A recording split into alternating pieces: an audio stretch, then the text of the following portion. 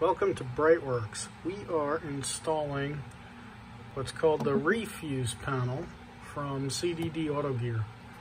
So what happens on these old fuse panels is the bakelite will break, and you see when that happens, you're not going to get any tension, so all your fuses fall out or don't make good connections. So we're replacing them with this ReFuze product. And we've done a lot of these, and I like them. He makes this so that you can now use the blade fuses, because a real ceramic fuse is almost impossible to find nowadays.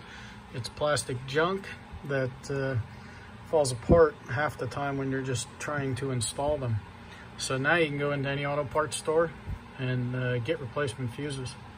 So one of the things in Alan's instructions are to use the zip ties. So he provides you with like 24 zip ties, and you can see here that I've zip tied off the bundles, right? When there's single wire, don't put a zip tie on it, but the bundles. And that advice is probably the biggest single time saver thing that there is out there, other than never having to troubleshoot one of these again. Because all it takes is one little wire. This one is gray with a black stripe. And if you leave that out, and then you find it kind of hanging back in there, you go, oh goodness, which one does that go to? And you start to dig out the wiring diagrams.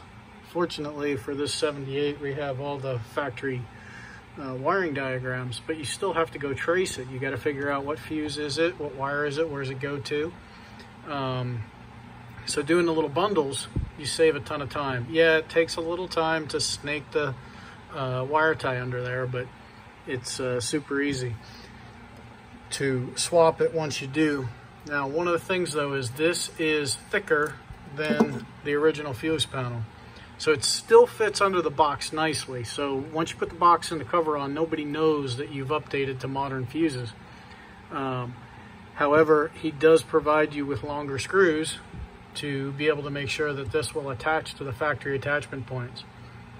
And instead of this being a 10 and a 3, he's got one panel, right? So the whole panel will replace these two different fuse boxes. And you start looking at the prices on these things from Porsche Classic, and you go, wow, this ReFuze kit is... Oh, and he sends the fuses too. But the ReFuze kit is well worth the money, and it's a little bit more cost effective. So if you've got electrical issues in your 911 Porsche, most likely you got fuse panel issues. If you're screwing around with one or two of these that are broken off, just get the whole kit. I think it's under 500 bucks, and it gets you the back panel and the whole front panel. So ReFuze, and it's ReFuze, and it's at CDD Autogear. And the owner's name is Alan. He's a super helpful guy. Anytime I've emailed him, he immediately responds. So luckily we're on our 5th set of these pretty much, so we got it down. But take your time, one at a time.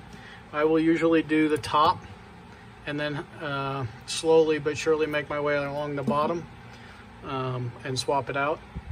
But your mileage may vary on that one.